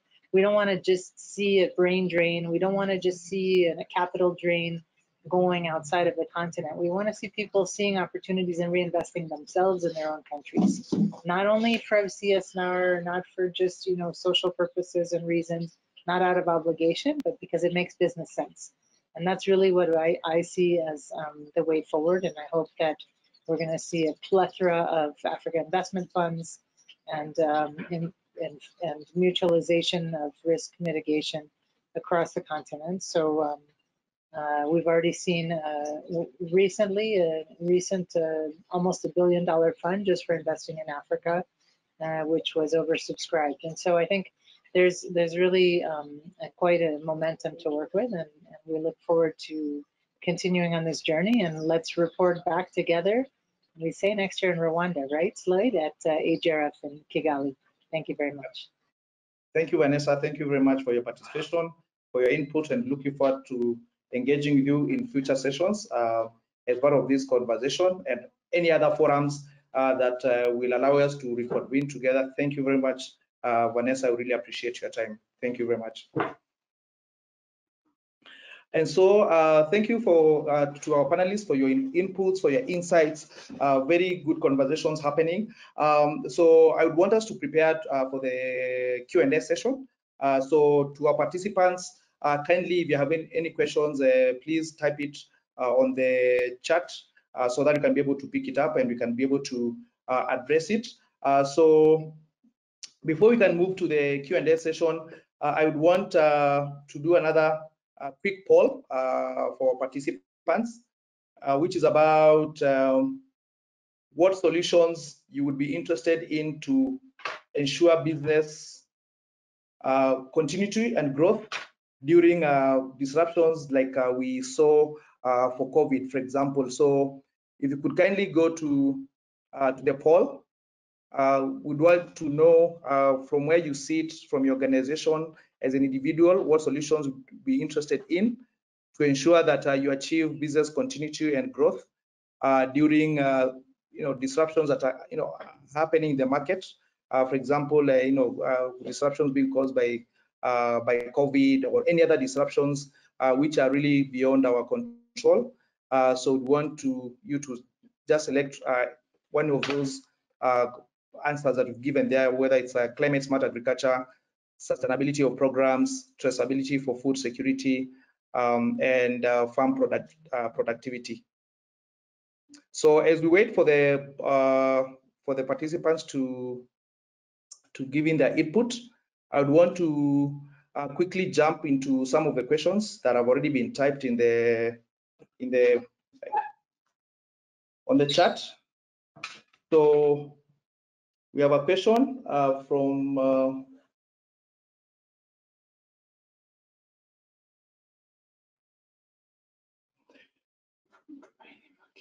𝗦𝗂𝘀𝗁𝗃𝗃𝗃, where he's asking about whether we have any specific example, story or experience model of the approach in which ICT is working successfully in East Africa. And I would confidently say yes, we have quite a number of programs that we've participated in, and not just CropIn, but also other technologies. I'll probably give an example of Ethiopia, where we've been part of a larger consortium that has been working with the Agricultural Transformation Agency, where they want to move their farmers from just being subsistence farmers to commercial farmers. So what they are doing is they are organizing their farmers into farmer groups, and they've also adopted technology to make sure that they're able to give timely extension advisory services. They're able to track things like input distribution. They have also incorporated things like mechanization, and now these farmers are now slowly moving from just having a small 2-acre farm, for example, which is just for feeding you and your family, but they're able to produce, by use of this technology, they're able to produce enough food to feed themselves and their families. Then from there, they're able to sell the surplus to the market. So they have now been transformed from just being smallholder farmers, doing subsistence farming, but also being able to slowly move to become commercial farmers as well. The other question, I hope your question has been adequately answered. In case you have any question or other further clarification, you can still type on the chat. So the other question is about access to finance. Access to finance is a major issue as interest rates are high in Kenya, and not just in Kenya, but also across Africa. So how then do we enable these farmers to get access to finance? And I'll probably shoot this question to Victor, because he had mentioned something about connecting the agri SMEs and the farmers to the different eco players, and I would probably push this question to Victor just to give his inputs on how we can be able to enable and empower access to finance for farmers. Thanks so much for that question about finance in agriculture and how we can be able to scale that smallholder farmers can be able to get finance. So the first thing that I think we need to do is to capacity build smallholder farmers and agribusinesses as well.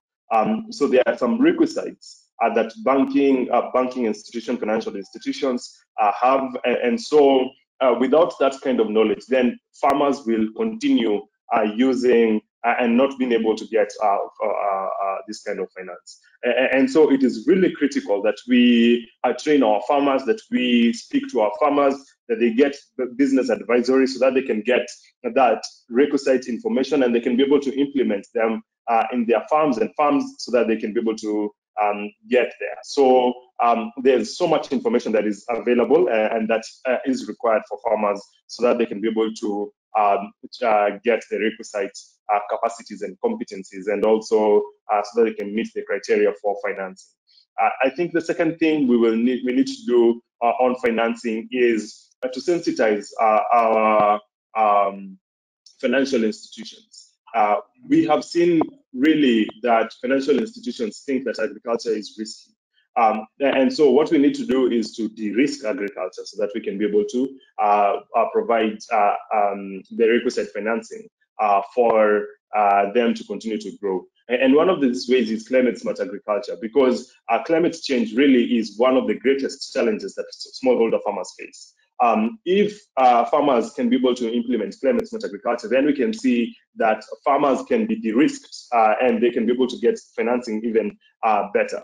And we've seen this, especially, I've seen this from the Alliance of Biodiversity International and CSAYN, that have been working with smallholder farmers to increase climate smart agriculture and the adoption of climate smart agriculture.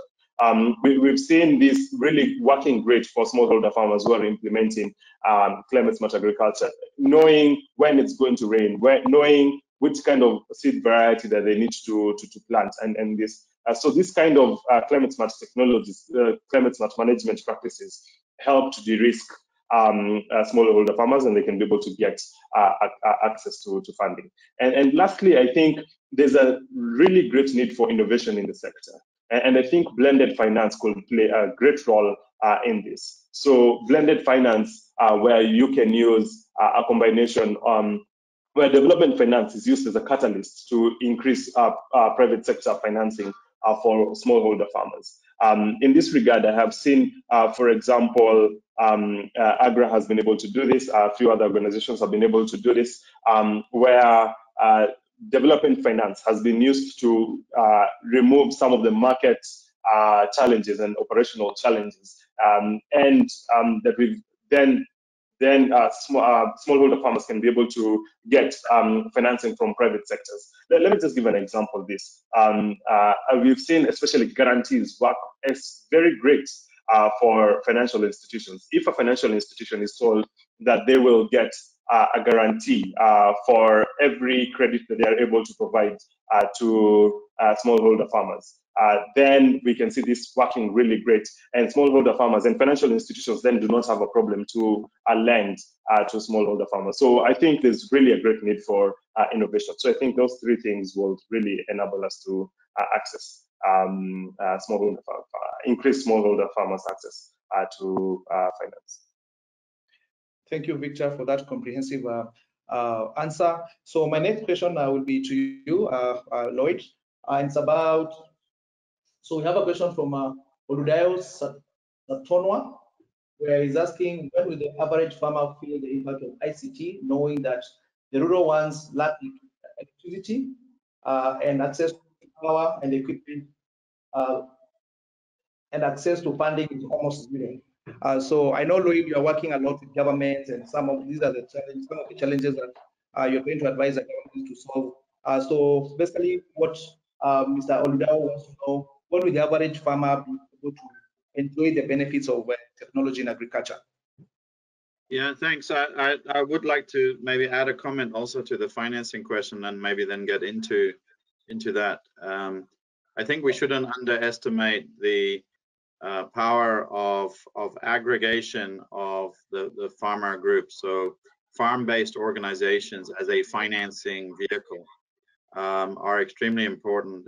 And I think, again, you know, innovative partnerships between, for example, cooperatives, you know, farm-based organizations, dealers or distributors, government and commercial banks. There is a way to de-risk a lot of that investment. You know, nobody knows the farmer better than the one who actually serves him right away. The direct, what we used to call in the private sector, S1, the one who's just one step away from the farmer. And sometimes that's a cooperative, sometimes that's a dealer, sometimes it's a buyer, and empowering those enterprises to be also part of the financing solution, I think, you know, goes some way to address not only the finance question, but also the question that was just asked about access to ICTs. Also to be able to provide that access to the services such as ICTs at an aggregate level. So, for example, a village-based information service that might be able to provide access to multiple farmers, could be run by a young entrepreneur, could provide finances, could also link to buyer networks and provide logistics. So many of the services in Kenya, for example, we see an extensive contract mechanization provider network. These are all empowered by ICT tools and access by the farmers, who are the ultimate beneficiaries, you know, is really through these other enterprises that surround the farmer and can aggregate at the smallholder farmer level. So many times, you know, that means empowering and providing better education to cooperatives to become a producer company in their own right, professionally managed, professionally serviced, and also bankable in their own right, and providing those services to customers. So I'm trying to answer both questions at the same time. Thank you. Okay, thank you, Lloyd, for that. So my last question will be to Dr. Aminu. We probably just have two questions for this doctor. So the question is from Mr. 𝗂𝗏𝗵 in Nigeria, who wants to know what is the contribution of Dangote Foundation to agricultural products, to raw materials processing, storage, and production in Nigeria, most especially in the northern part of Nigeria. Over to you, Dr. Francis Aminu. Thank you. That's a very laudable question. And looking at the northern part of Nigeria, we know how difficult the Sahelian region is and the livelihood of the people. And I think one thing that our benefactor, who is Alhaji Aliko Dangote, with his group, what he's doing is to ensure that there is kind of grower kind of system where you have the farmers being aggregated to actually, you know, go into production. For instance, tomato, an industry was cited in such a kind of a region. And his goal initially was that every state of the federation, wherever you are, look at your raw materials, the local materials and resources, agricultural produce, is willing to cite an industry to be able to take up immediately from there. But you could still realize that, yes, there are a lot of challenges because he aggregated them and then they are now producing. But you find out that external kind of agents like the middlemen will come from somewhere else and offer them more prices, you know, for those produce. And then they are now willing to sell, you know, even just outside that of the group. And then the group is now poised and forced to now produce its own products, you know, raw materials itself, you know, around that same locality. But again, they are all contributing to the overall food and nutrition security in that environment. But the arrangement, which is more like backward integration, is still working in some instances, some states. But again, what we are doing in the AGFIN program, which is Aliko Dangote Foundation Integrated Nutrition Program, is to have these farmers, especially starting from those with household with problems, looking into their livelihood and then now producing and even setting some of them up for some of the local nutritious foods that are required to feed these children. And then they could be involved with the production. So that's the plan we eventually have at that level, where you can have a community effort, like women's group coming together to produce, the combination of cereals and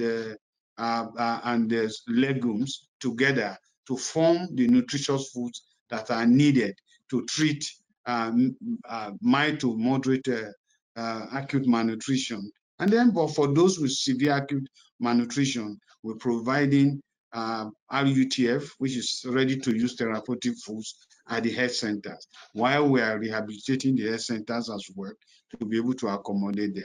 But for the small farmers groups, they come together in aggregate, and then they are provided with the seed, the inputs, such as the seed, and then some credit facility to be able to produce. Then they have a ready-made market in the factory that will now process this further, thereby reducing waste, and then that are really associated with food production and processing in Nigeria.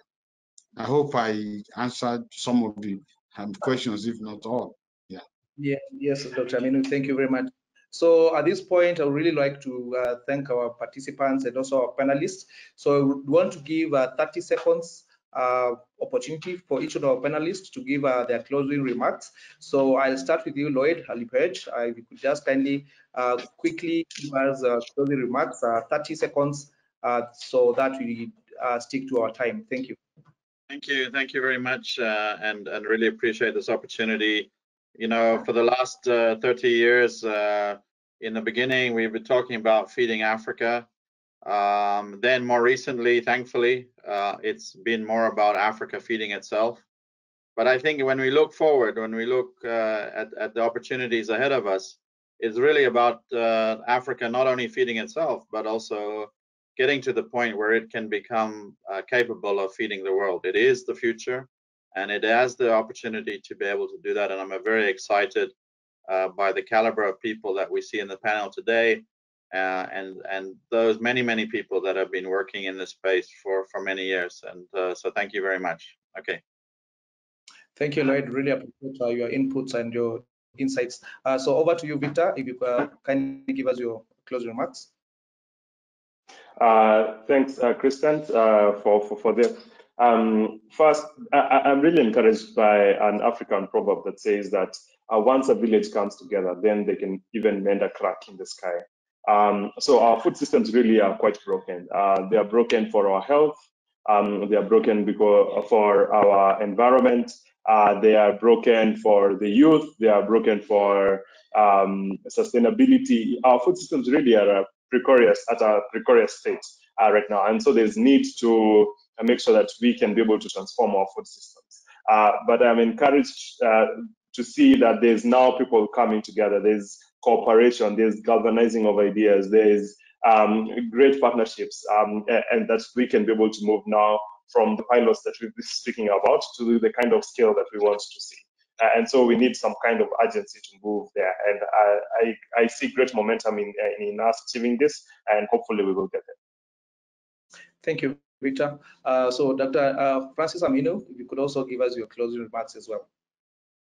Thank you. I would like to close make my closing remarks to reiterate what Aliko Dangote Foundation stands for, which is an Africa that is healthier, an African that's more educated, an Africa that's more empowered to be able to carry a lot of things by itself. The paradigm shift that we are having is to have Africa that should be able to help Africans, and then by so doing, helping the whole world, at the end of the day. But again, from this meeting, I've just gathered too that extending the use of ICTs to poorer people actually requires investment in the rural areas where the poor and the hungry people really live. We need to consider this, but not just for them to live in ICTs, but in basic infrastructure.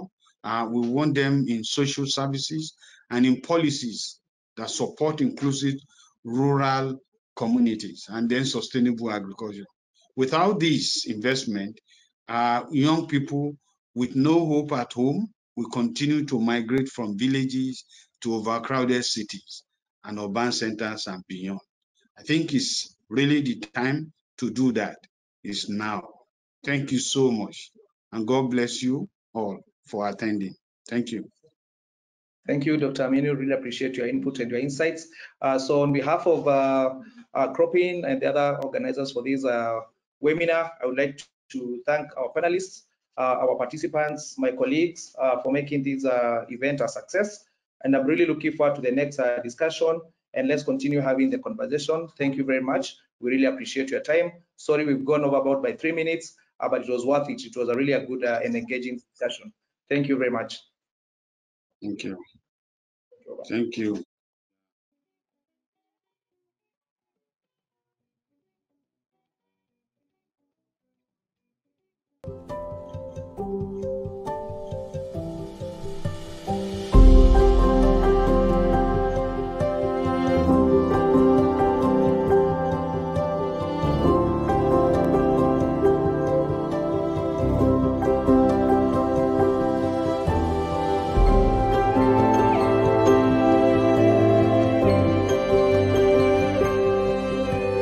CropIn, reimagining agriculture with data.